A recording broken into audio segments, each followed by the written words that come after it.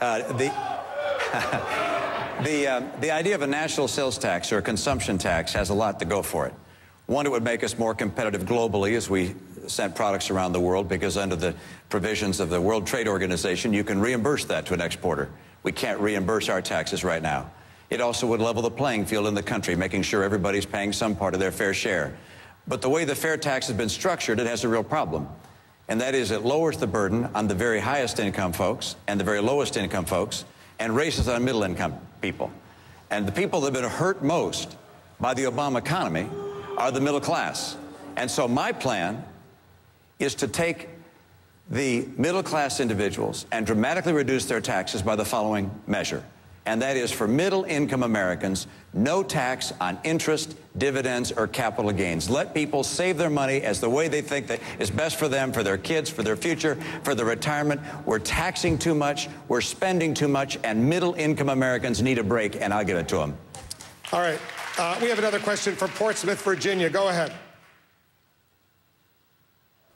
My name is Linda Gunn. I'm from Portsmouth, Virginia. I'm part of the Virginia Taxpayers Alliance. My question has to do with executive orders. Under what circumstances should a president sign an executive order, and how frequently should such an order be signed? Congressman Paul. The executive orders have been grossly abused by all administrations for a lot of years. But you can't, but some executive orders are legal. When the president executes proper function of the presidency, like moving troops and other things, yes, it's done with an executive order.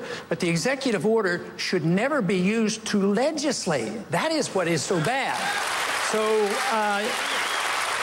the executive order should be taken under control, and I made a promise, if as president, I would never use the executive order to legislate.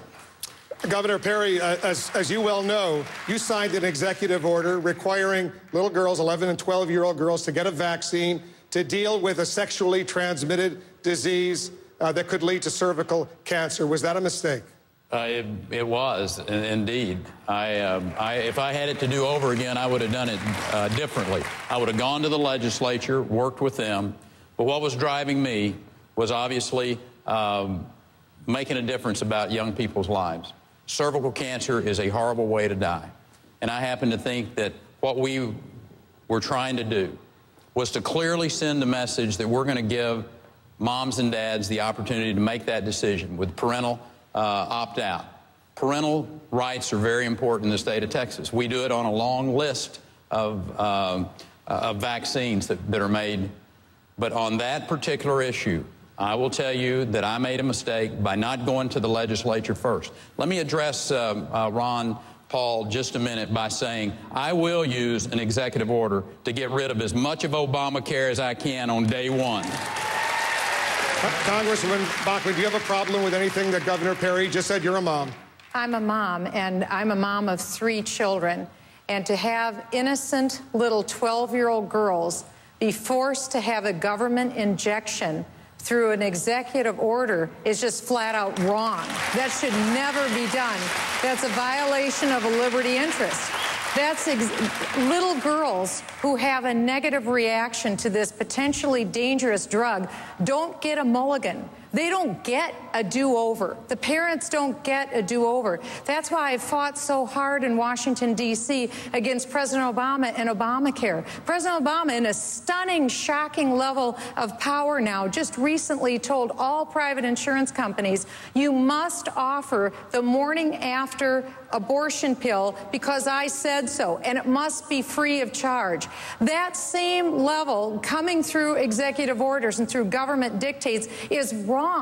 And that's why, again, we have to have someone who's absolutely committed to the repeal of Obamacare, and I am. I won't rest until it's repealed. Governor Perry respond. Was what you signed into law, that vaccine for 11 and 12-year-old girls, was that, as some of your critics have suggested, a mandate? No, sir, it wasn't. It was very clear it had an opt-out. And at the end of the day, this was about trying to stop a cancer and giving the parental option to opt out of that.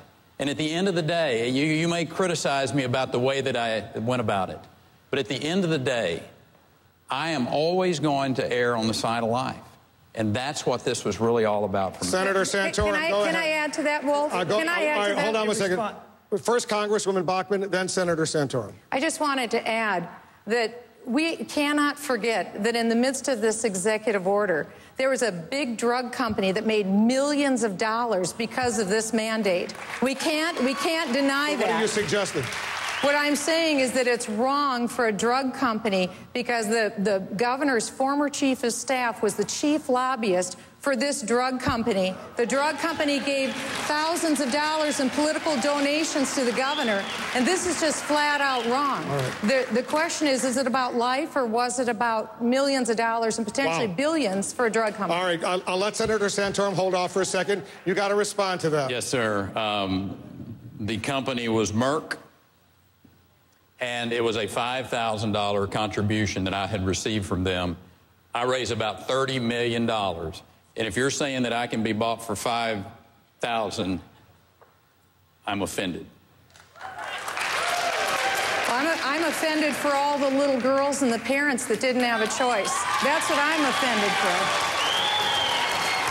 Yeah, I think we need to hear what Governor Perry's saying. He's saying that his policy was right. He believes that what he did was right. He thinks he went about it the wrong way. I believe your policy is wrong. Why? Ladies and gentlemen, why do we inoculate people with vaccines at public schools? Because we're afraid of those diseases being communicable between people at school. And therefore, to protect the rest of the people at school, we have vaccinations to protect those children. Unless Texas has a very progressive way of communicating diseases in their school by way of their curriculum, then there is no government purpose served for having little girls inoculated at the force and compulsion of the government. This is big government run amok. It is bad policy, and it should not have been done.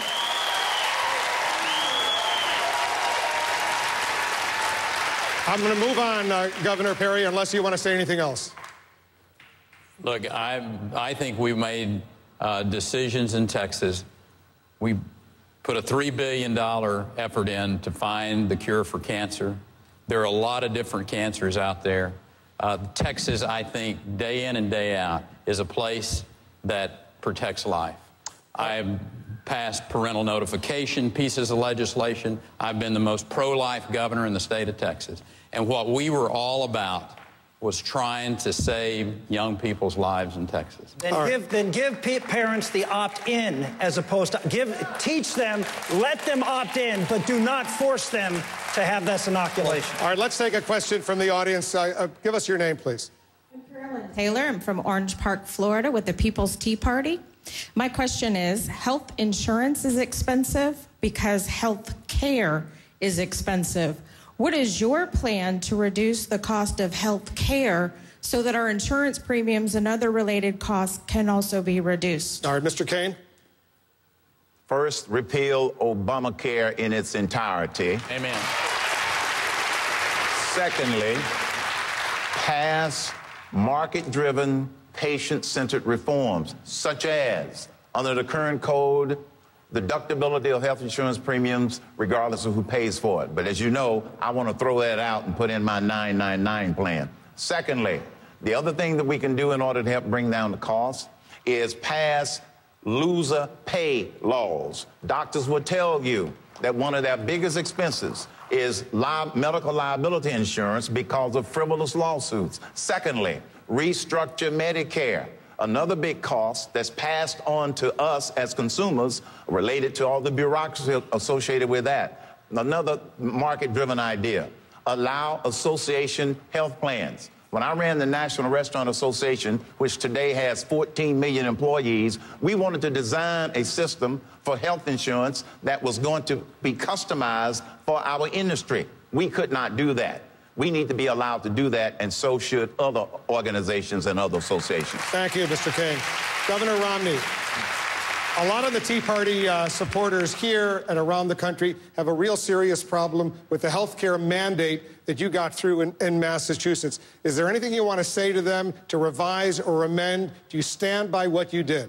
Absolutely. And let me come back and just mention something that Herman Cain is right.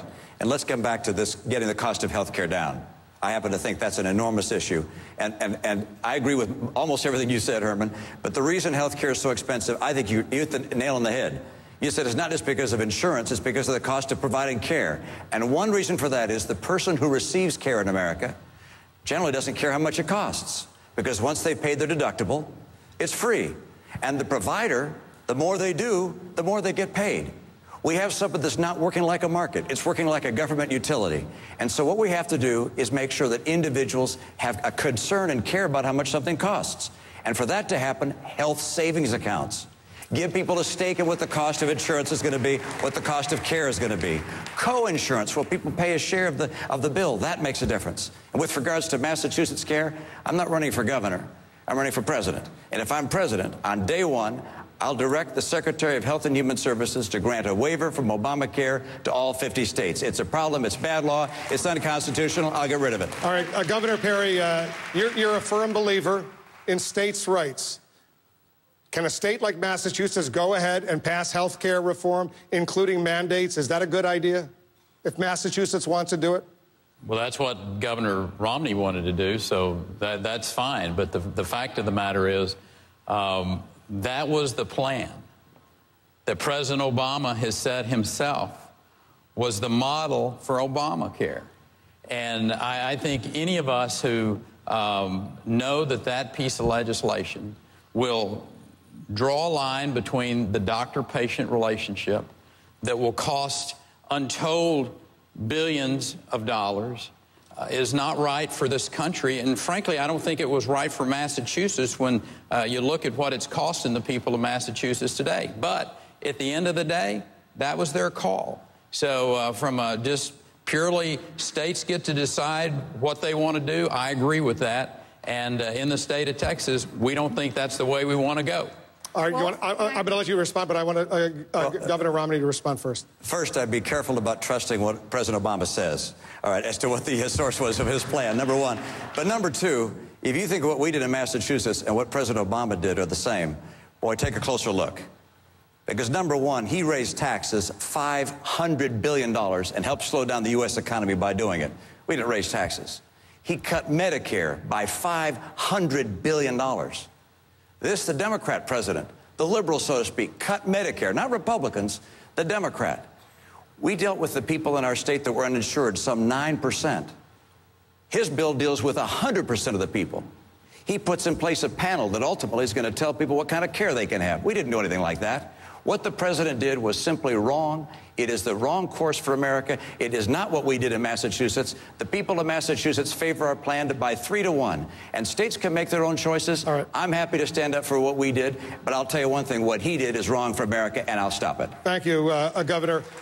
Before I get to Michele Bachmann, I want to you're a physician, Ron Paul, so you're a doctor. You know something about this subject. Let me ask you this hypothetical question. A healthy 30-year-old young man has a good job, makes a good living, but decides, you know what? I'm not going to spend $200 or $300 a month for health insurance because I'm healthy. I don't need it. But, you know, something terrible happens. All of a sudden, he needs it.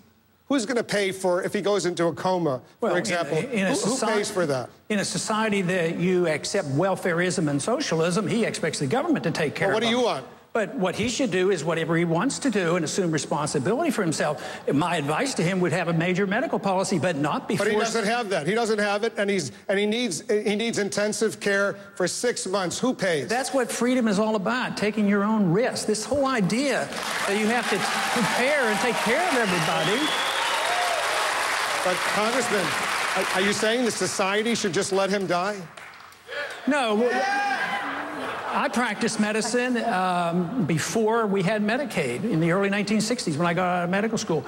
I practiced at Santa Rosa Hospital in San Antonio, and the churches took care of him. We never turned anybody away from the hospital, and we've given up on this whole concept that we might take care of ourselves, assume responsibility for ourselves, our neighbors, our friends, our churches would do it. This whole idea, that's the reason the cost is so high.